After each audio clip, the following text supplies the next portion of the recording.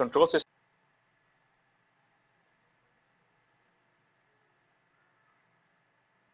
perspective, here we are looking into the continuous system at the moment.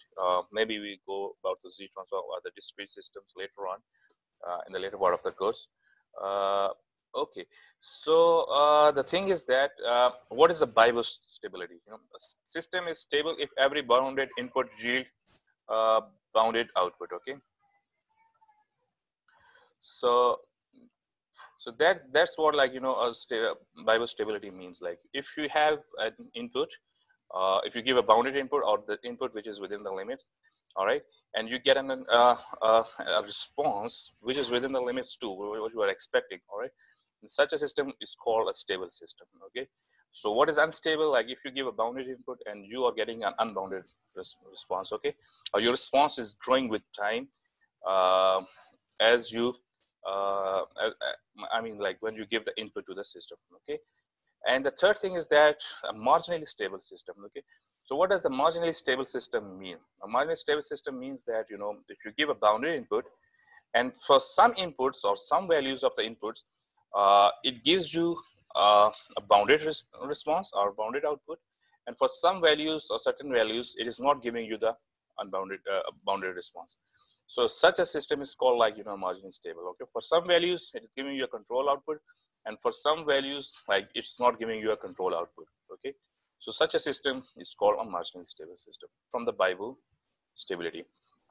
So basically, Bibo stability, it's depending on the input as well. So now you have a system, like, you know, the Bibo stability, you know, which is actually looking at the total response due to the forced response plus the natural response of the system. Just to elaborate a little bit more about the marginal stability, why your system is marginally stable. For that, like, for example, like, you know, what does it mean? So for example, you know, an undamped system. Okay, the natural response for the undamped system. So what is the natural response for the undamped system? Anyone? So what does it mean? So if you remember, like, you know, it was sinusoids. They are neither growing or not decaying, if you remember. All right, the case of 4 different cases of second order system: underdamped response, overdamped response, undamped response, and critically damped response. So undamped response is, like, you know, that which is neither growing nor decaying, but is just, you know, oscillating with a certain frequency. Okay, so if we apply a sinusoidal input, okay, to such a system, okay, and if we the frequency of that input, a sine wave, whatever we are applying, actually, if it is the same as the frequency of that undamped system, okay, in that case your system will actually its oscillation will start to grow without any bound, and your system will become unstable.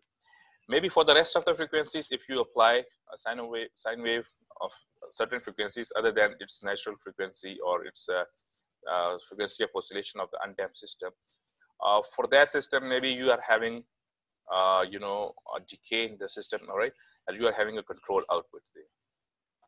All right, so for a certain frequency your system is unstable, and for the other frequencies your system is stable. All right, so that's an example, like, you know, of the marginally stable system. Did you get that?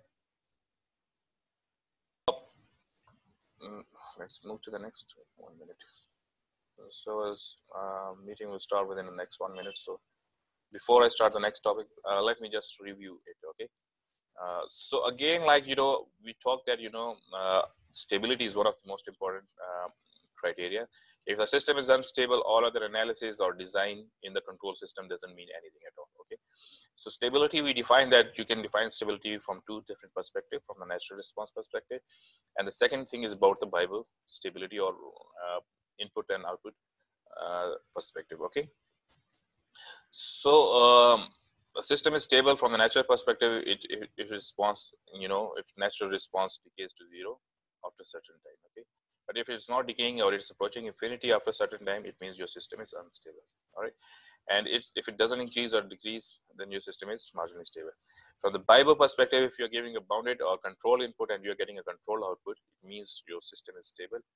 But if you're giving the control input but output is not control, it means your system is unstable. And if for certain values or